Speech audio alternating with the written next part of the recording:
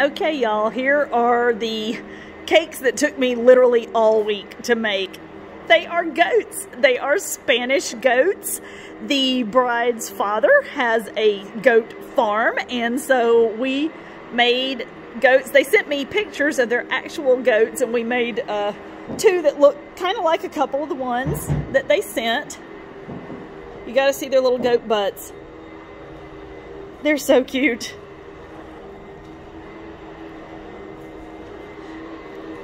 And they have kind of a campaign themed thing going on with their names and 2020 for the wedding. And then the groom goat has Fish, the band. These are faux cakes inside. Everything outside is edible. Yes, including the eyes. The eyes are isomalt. See, he's kissing. He's giving her a kiss. Isn't that the cutest?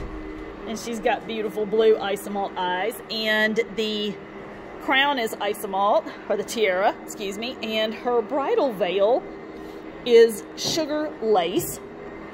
Lynn did the veil and crown, or tiara. I keep calling it a crown. And just did a fantastic job.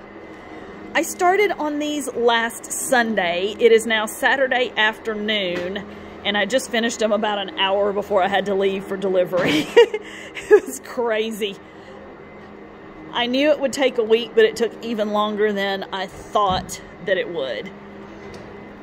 Inside, they are foam and Rice Krispie treats, and they are built on a wooden platform with threaded rod legs.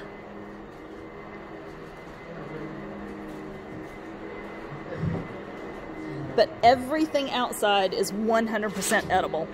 Everything.